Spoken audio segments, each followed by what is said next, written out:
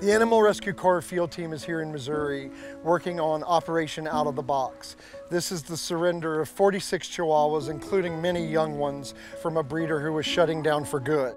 Animal Rescue Corps did not hesitate to offer our services, and we are very happy to be here and accepting the humane surrender of these animals and ensuring their future.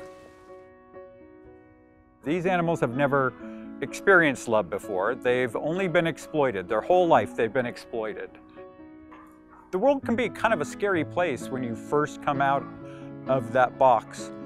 It's hard for a dog. The breeding dogs that we're saving today, they do not know how to be a dog. And that takes time and lots of patience, and they will come around, and it's just the best thing that ever happened to you.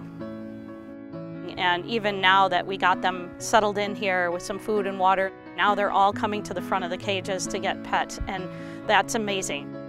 These dogs have not known the individual love and compassion that they get within a family. So knowing that their life is still going to improve by orders of magnitude is incredibly rewarding. So from our point of view, anytime a breeder is closing their doors is a good thing.